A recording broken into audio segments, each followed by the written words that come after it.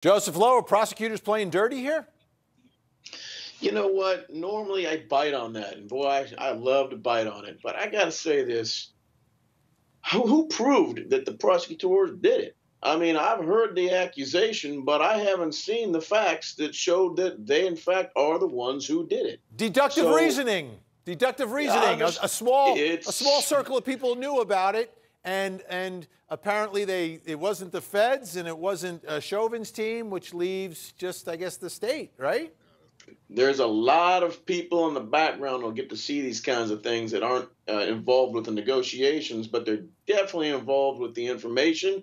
And yes, they know they're supposed to keep it quiet, but sometimes they don't. And last thing I want to say is, like, look, prosecutors know that if they do something like this on this case, with this kind of national attention, someone's going to get in some trouble. And so although I love to beat up on prosecutors and the government, I'm not willing to do it until I see a little bit more. All right, Quentin, Washington, you are the judge right now.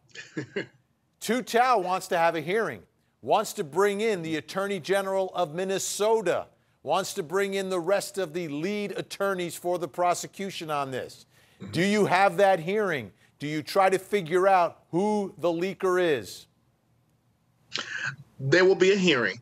But here's the thing, Vinny. Everybody knows that the most non-secretive place in a trial is the courthouse. And so if you're set up to step outside and you're about to have a press conference to announce a plea deal, then that means everybody that's in the room where you're coming out of knew what was happening. That's camera reporters. That's people that work for the state. That's people that the state doesn't have control over. That's people that are in the building. Like, there's a ton of people that would have had access to that information if they were about to step outside and announce that at their press conference. And when that changed because the attorney general at that time decided to pull the deal, then at that point, they can't be shown. It would be very difficult to show that they're acting in bad faith and trying to leak this information for the detriment of the defendant.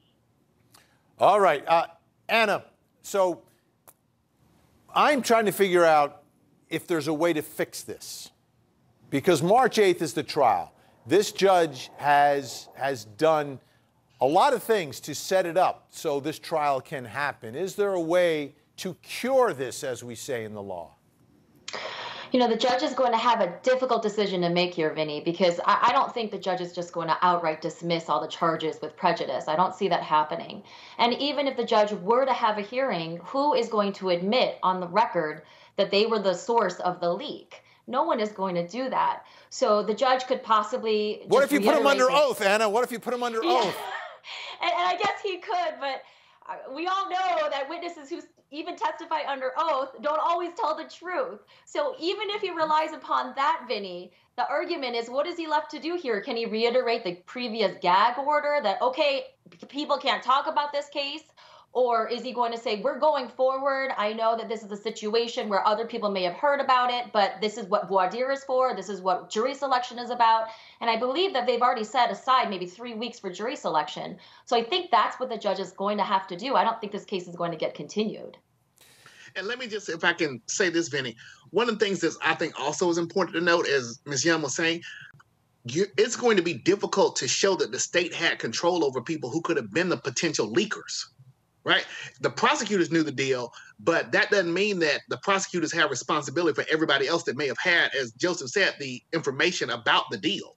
And that's where they're going to run into problems. And I can fix this whole thing. Go ahead. Easy. Oh, now the attorney general, since they're the fool who messed that all up by doing what they did, even though they're not involved in the prosecution, now should have to extend that same deal to the man, even though it's probably going to cause an enormous number of riots throughout the country.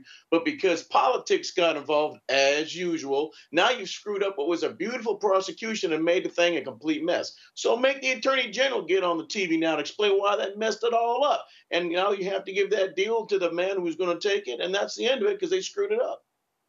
All right. Anna, at this point, do you think both sides would agree to that deal? Do you think Chauvin would take that deal at this point?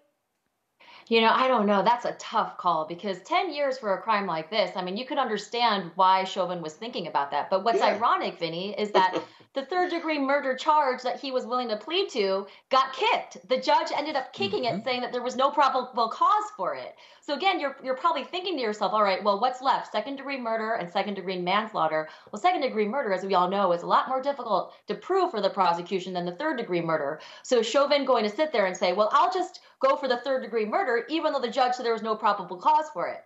So I think there's going to be a big discussion in terms of whether he even considers taking that deal, or at this point, is it too late and let's just go to trial? All right. Any chance, Judge, that this could happen, that Joseph Lowe could step in, fix the whole thing, and then make the trial go away?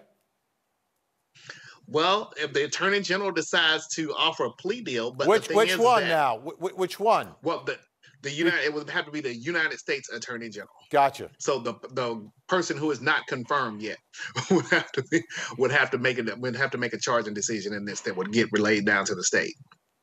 All right. Let me be clear. Yes. I'm not willing to fix it because that means I'd have to represent him, and I'm not going to do it. Hell no.